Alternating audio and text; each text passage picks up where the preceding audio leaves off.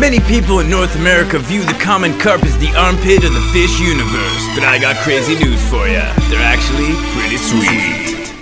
Yo, it's the Coke Machine coming to you from my John. We're about to head out on a fishing adventure downtown, Harborfront.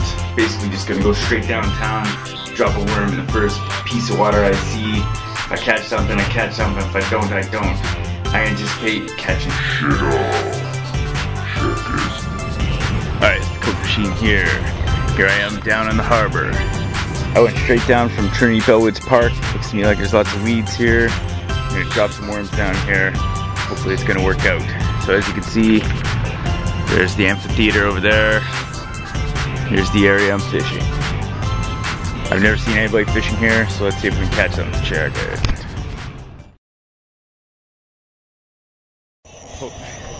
Holy shit.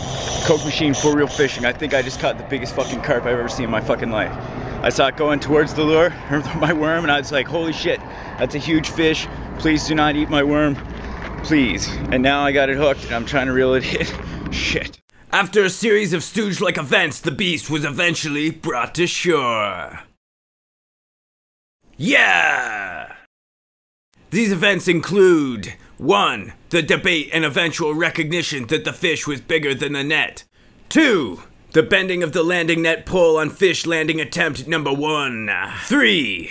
Mild to moderate partially involuntary soiling of the shorts. Holy shit, this is the Coke Machine calling. Man, my hands are still shaking. That was the biggest fish I've ever caught in my life. That must have been about a 30-pound carp. Nice try, Coke Machine. It was more like 1,000,000 pounds. Wow. It's like he went for my worm. I was just like, nah, he's not gonna go for the worm. Sure enough, he went for the friggin' worm. I just had the worm there on a Lindy rig with a fluorescent green float. Check this rig! Ultra juicy night crawler, top hat style. Number 6 circle hook. Fluorescent green rig float. Snagless sinker. 30-pound main line with a 10-pound fluorocarbon leader for submarine transparency. Rig it. Coke Machine again. Alright, so I decided to drop another worm. So far, my hands are still shaking from that massive carp. Got my line in again, but I really wish I had somebody here to videotape it if it happens again, because that would have been something. Because just seeing that thing ride in the water was blowing my mind. Alright, hopefully you catch another one. Updates later, check out. The rest of the carp in the area seem to be spooked by the commotion of landing the first fish. Plus, I believe the big old carp made a solid effort to piss some kind of alarm hormone into the water. 2 weeks later, same spot, different shit. I hope so. Can you get the net too, host?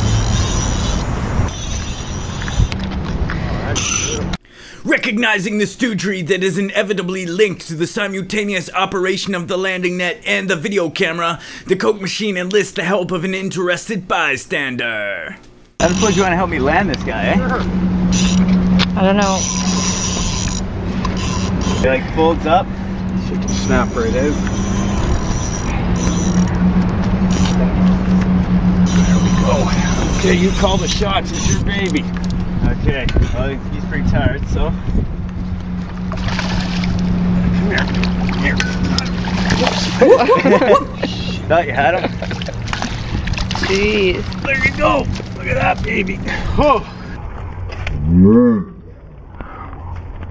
Yeah, smallmouth bass style, for real. Fucking rigs, ultra stealth style. Clear plastic bobber. Fish think they can see shit, but they can't see shit. 4-foot fluorocarbon leader for submarine transparency. Circle hook / juicy worm. To achieve max stealth, I used absolutely no sinkers. And the shit panned out. Who knew? Rig it.